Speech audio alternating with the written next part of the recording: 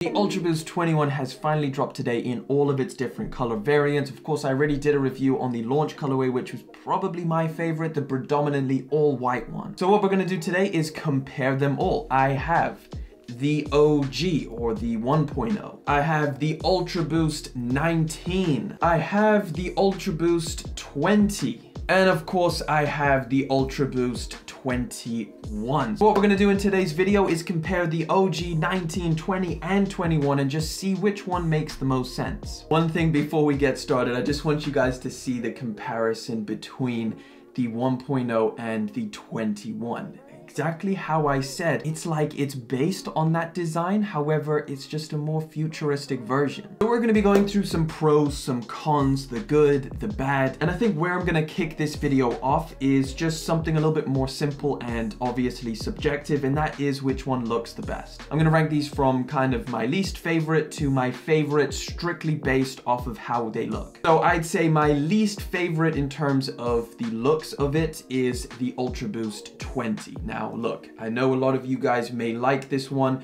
This may be your favorite, but for me personally, this one is just not my favorite in terms of looks. Now, my second least favorite has got to be the Ultraboost 19, just because it looks so similar to the 20. In terms of strictly design, this one is my second least favorite. And the last two, the OG and the 21, right? This is kind of the bigger question. Is this the one that still remains the best looking Ultraboost to date, or has the newcomer come through and taken that place? Now, listen, this is my opinion. In terms of strictly design, which one do I prefer? I'm gonna have to say I prefer the Ultraboost 21. So now that we've got that one out of the way, I also would like to know what you guys think. Which one looks subjectively the best to you? But we do need to get into some of these specifics. So let's start at the price tag. Which one is the most expensive? Now, pretty much this is very simple. This one is £140, so this one is the cheapest, and the rest are all the same, coming in at £160.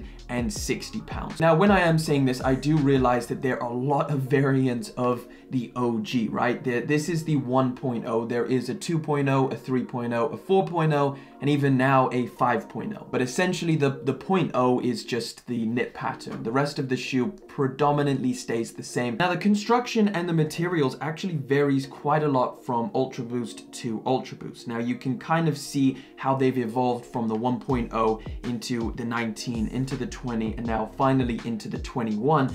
But I'd say the most important aspect and what kind of contributes to the Ultraboost being so incredibly comfortable is the prime knit. So on all of these shoes, they all are a one-piece sock-like fit prime knit upper. So one of the most simple things is just how stretchy and how nice do they feel in hand, because that definitely contributes to the comfort level. So I want to start off with the OG, right? You guys have probably felt how stretchy and nice this prime knit is. It feels very, very good. Specifically, this 1.0 prime knit pattern is very breathable. You can see a lot of perforation holes in that knit material. It's nice to the touch, very, very stretchy, and you definitely feel that when you're wearing it on foot. Now, with the 19, it's a little bit less stretchy. What I'd say they did here is just make it a little bit more tight, so you get a little bit of extra lockdown. Now, you do get a little bit of extra stretch towards this part, of course, to allow your foot to get in there, but it also feels the roughest to hand. So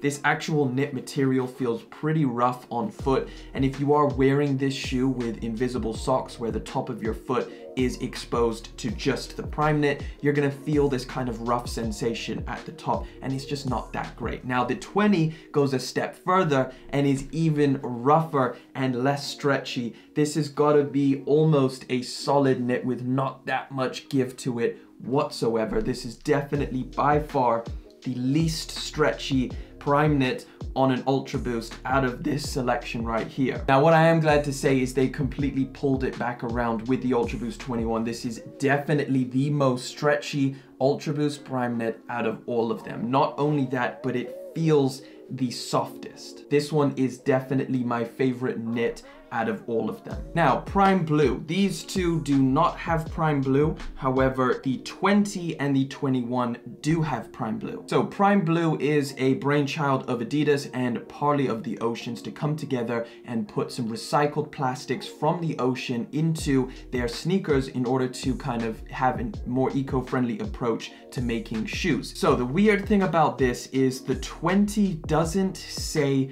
much or how much recycled plastic is in the knit of this shoe. And then when it comes to the 21, it seems like in terms of marketing, they definitely wanted to make it a little bit more obvious that they were using Prime Blue and all of the benefits of having Prime Blue for the environment. So with the Ultraboost 21, 50% of the upper is made of textile and 75% of that textile is made from Prime Blue. Right, so let's talk about Boost, the cushioning system. Every single one of these is full length Boost. Starting with the OG, this is the amount of boost that we kind of started the Ultraboost line with. And then what they did with the Ultraboost 19 is they added 20% extra boost in this shoe. And then they moved over to the 20, which has the exact same amount as the 19. And then the Ultraboost 21 does look like it has a lot more boost, but it in fact only has 6% extra, which I think is fine. Now, another huge thing that I was kind of interested in is with the Ultraboost 21, they completely redesigned the outsole. If you take a look at the Ultraboost 1.0, you can see there is the Continental outsole, which has pretty much been the same for quite a long time. You get the circular little nibs on the traction pattern and you get the torsion system in the center. Now, when it comes to the 19 and the 20, these two are exactly the same. Now, they do look slightly different in design, but for the most part, they are both Continental and it kind of is very, very similar to the original, so not much has changed there. So since we're talking about the outsole and why I'm pretty much speaking on it, is here is an Ultraboost that I have literally run to the ground. These things are disgusting. I stopped wearing these quite a long time ago, but I did want to show you guys the wearing of the Ultraboost. So this is the Ultraboost 3.0. Believe it or not, these used to be white. I want to show you the traction pattern just because it wears down very, very quickly. Now, I would say this wearing started to happen about a year into wearing these. These completely became pretty smooth underneath and they slip on a lot of surfaces. Now, I know a lot of other people have experienced this with the original Ultraboost. I've seen pairs that are even worse than mine and they've completely worn straight through to the boost. So this was something that is very notable with the original. And what I am hoping is that with this redesign, they have made it a little bit more durable, which will last longer. It does also have a brand new torsion system. So the original torsion system kind of sat here and spans towards the back. As you can see, this is part of the torsion system here, and essentially it is just a plastic plate that sits here and adds some more stability to the shoe.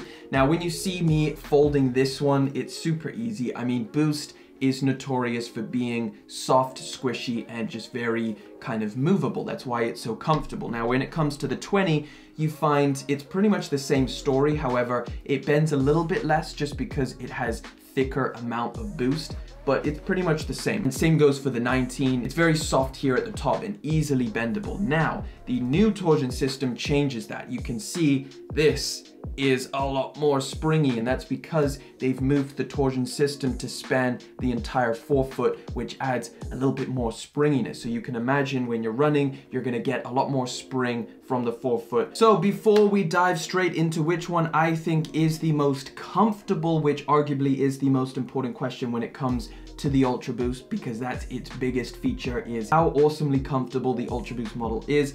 I do want to talk about sizing. So sizing on these actually does vary a little bit. So my experience is the 1.0. You definitely need to half size up. This is the tightest one for sure, specifically around this point here. I'd say the middle of your foot. You get a lot of squeeze because this is made from a different material. It's not knit. This is just a normal kind of shoe fabric. So it definitely doesn't have any stretch to it, and you feel that when you're wearing it. Now, when it comes to the 19 and the 20, these two are pretty similar. They're pretty stretchy over here around this entry point, so it's not hard to get them on. They are just a slip on and go. However, I will say that the sizing is pretty identical to both of these. these. They both fit me true to size. They feel fine on foot. There's nothing that I would say to kind of make you change your size. They're very accessible, so you can try on which one fits you, which one doesn't. The Ultraboost 21